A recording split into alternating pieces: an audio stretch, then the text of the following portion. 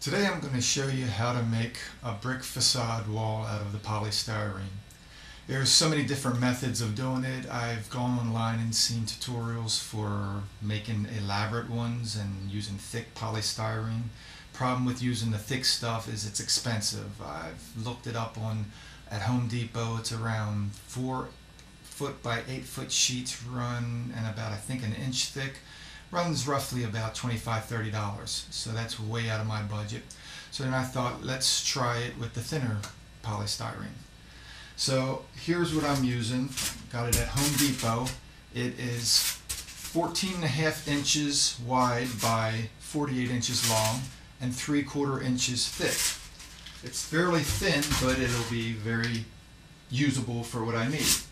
What I did was I cut 14 inches wide and 8 inches deep for a brick. So this is basically the size of my stone brick that I'm going to make, and I was able to get 6 out of each sheet.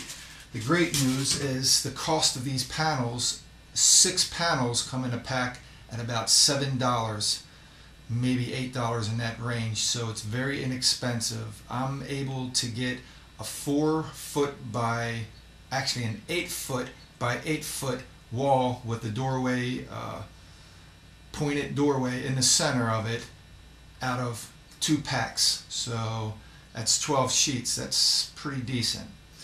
I will show you step by step how I'm doing this, and let's start off with the first brick of how I edge the edges with an X-Acto knife blade. Here I'm going to start off with an X-Acto knife, and I'm using the long blade. There's a kit I got that was around I think $14–17, multiple blades in it, and it's very handy. But the long thin blade is the best I've found for using for this. And what I'm going to do is cut an edge in it, where I'll cut an edge around the whole thing to give it more of a brick look. Now, obviously, dealing with any kind of razor blade, you want to be extra careful that you don't cut yourself, so you want to keep your hands away from it. What I do is just go into it easily and start cutting down, almost like a saw blade motion.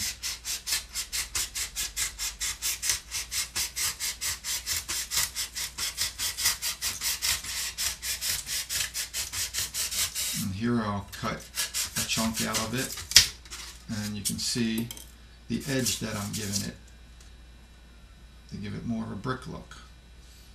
And now here is a finished one, so you can kind of see the edges on it going all around the whole thing to kind of give the illusion of being a brick. Then from there, what I do is I grab a regular razor knife, a retractable one, and I found that what you want to do is you want to take the side of the blade and actually rub against it. Now this is very messy, so you want to do it in a contained spot. Like right now I'm in my basement where it's pretty contained on my work table that I can clean the mess up. And what you want to do is just carefully rub it down, put pressure on the styrofoam, and just press against it. And what that's doing is giving it a broken up look, which gives it a little bit of this kind of look. And what this is an actual piece of brick, and you can see the little stubbleness all around it, but it's also multicolored with the different stones in there. And so it's not so smooth edge, which doesn't look like a brick. It looks artificial. But when you do this, and you just push it lightly, and if it's not breaking it away, then you push a little harder. But if you push too hard, you're going to wind up busting it and breaking it because you got thin edges. But you do this on the whole thing, and then this is what a finished result looks like, basically right here. Then from there, there's different methods of using to texture the front of the brick. One method I've seen online, they use acetone, where they put it in a bottle and spray it on, and they keep spraying until it starts eating away, because acetone will eat away at polystyrene. But it takes a while to do it, and you got to use acetone. Another way, which is the way I'm going to be using, is using a blowtorch. And obviously you want to be very careful when you're dealing with a blowtorch. But when you put this down on a concrete floor, you take the blowtorch and you just start hitting it lightly until, and you want to keep it away from it a little bit and move it in closer, and I'll show you how that's done until it starts actually giving texture, breaking away the polystyrene to give it a textured look, a little bit like this, and it curves it in a little bit and gives it waves, and it makes it look like a brick stone texture to it. But again, you want to be very careful, and you don't want to get too close, because then you'll just burn a hole right through the brick. Now here goes the brick on concrete floor in the basement and a blowtorch. You want to be extra careful when you deal with torches or anything of that sort, fire. Here's what it basically looks like when it gets textured.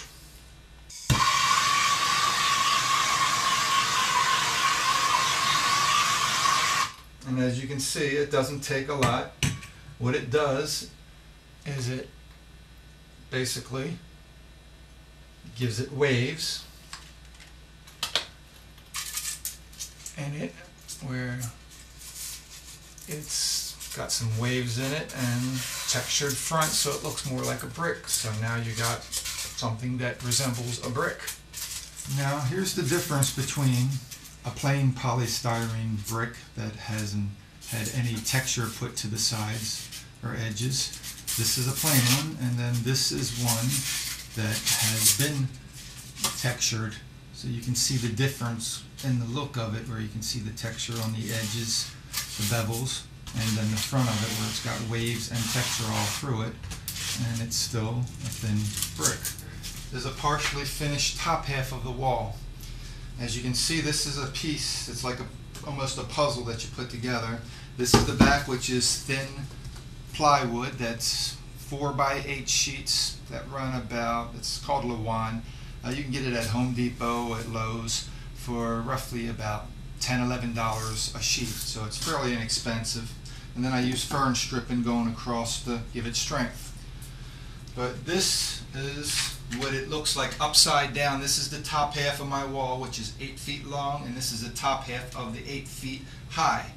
That's the top of the doorway right here.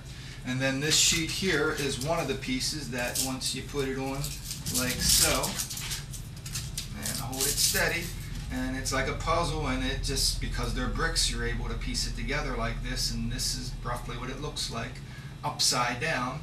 And then of course I will add 2 more smaller pieces that are about 1.5 feet, 2 feet wide, tall, and as wide as this wall from the door to the end. And then I will hit it with paint and give it a silver look, so it looks like Silver City for what's called in the script.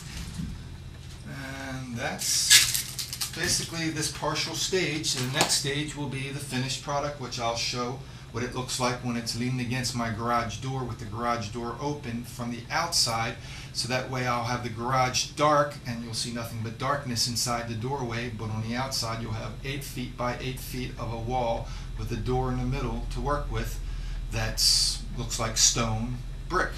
This is the finished product, but it's not painted yet, and it's also not attached to the fern stripping. When I actually shoot this, this is going to be lifted up higher on the fern stripping, where the actor who's going to be in the doorway here will actually be standing where the camera's going to shoot him from his knees on up, so I never did the bottom part of this because I'm never going to show it.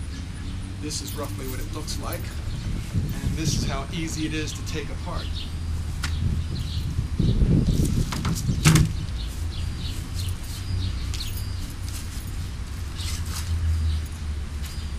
Top section,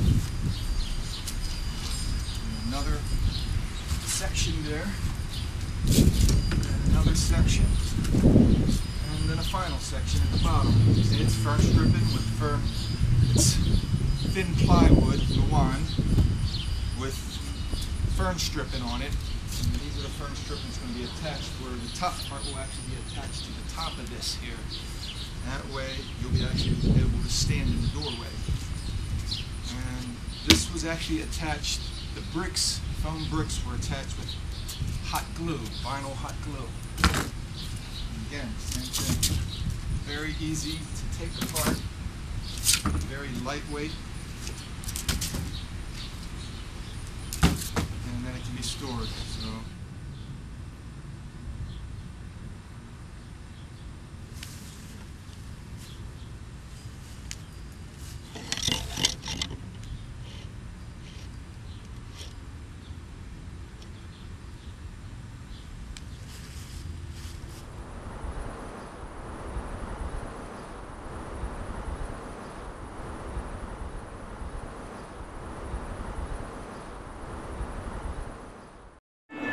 angel of God, and this is the Land of Oz.